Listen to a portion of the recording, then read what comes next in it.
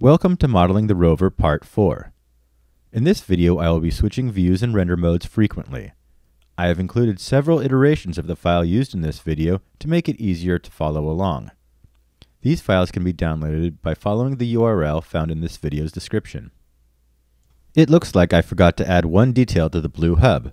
We will need to finish that off before moving on to the mount. Open the Blocks palette, select Hub, then click the Edit Content button on the top of the Blocks palette. On the hub top workplane, draw a circle with a 2-inch radius snapping to the center of extents of the part to begin. Next, choose the Imprint tool. Choose the Subtract option in the Local menu or Inspector bar and change the bottom radius to 0.5. With the facet closest to the camera selected, choose the circle for imprint. Drag the cursor beyond the part, then click to finish. Next, hit the check mark in the Blocks palette to return to the drawing. Now switch to the Wheel Center workplane and draw another circle 4 inches in diameter at the center of the part. Now choose the Simple Extrude tool, change the color to coral, and turn on double-sided extrude. Now extrude the center circle to 7 inches. Next, extrude the circle in the center hole of the top spoke to 7 inches as well. Now select the smaller cylinder, then using radial copy, snap to the center of the part and create 8 copies at a 45-degree angle. Now switch to back view. Next, choose Circular Slot by defining its center radius. Snap to the part's center to start, then snap to the center of one of the rods to define the circumference. Define the angles by snapping again to the center of the rod, then all the way around again using Center Snap to define the angle. Then tab into the Inspector bar, enter a width value of 1, then hit Enter. Now perform the same operation, but enter a value of 1.25 for the width.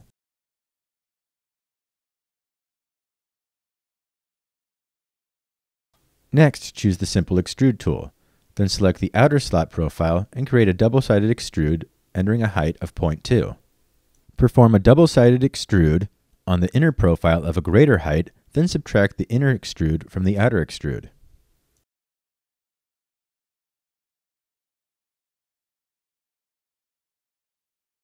Switching our camera back to front, select the part we just created. Now tab into the delta Y field, enter a value of negative 5.35 and hit Enter. With the part still selected, choose the Make Copy option in the Local menu or Inspector bar. Enter a value of negative 0.55 in the delta Y field and a value of 180 in the rot Y field, then hit Enter. Before doing anything else, turn off the Make Copy option of the Select tool. Now choose Workplane by Facet and select the top of the center cylinder as the workplane. Save this workplane as Cap. Next, draw a 10-inch circle snapping to the center of the part to define its center. Now choose the Simple Extrude tool and extrude the circle by 0.25. Next, choose the Circle tool. Then snapping to the center of one of the rods, draw a circle with a 1/4-inch radius. Now choose the Simple Extrude tool. Change color to Dark Orchid and turn on double-sided. Select the circle and extrude by 16 inches.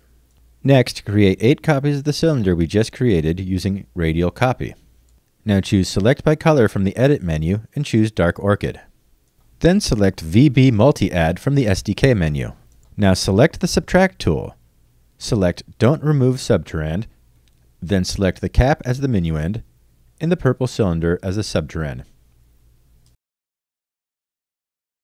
Now rotate the camera to the back of the wheel, select the Dark Orchid cylinders and explode them once.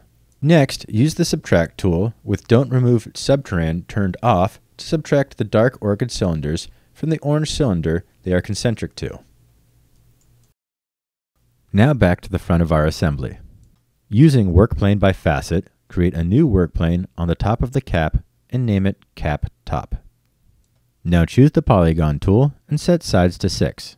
Snapping to the center of one of the holes in the cap, draw a hexagon with a radius of 1/2 inch. Next, select the Circle tool. Snap to the center of the hexagon and enter a value of 0.3. Now extrude the circle by -1.5, then extrude the hexagon by 0.2. Next, add the two 3D entities together using Boolean add. Now select the part we just created, tab into the inspector bar, and enter -5 in the delta Y field. Next, choose the thread tool and select the genuine thread option. Then select the bottom of the cylinder, and then the body of the cylinder. Leave the pitch at 0.2 and enter a length of 1.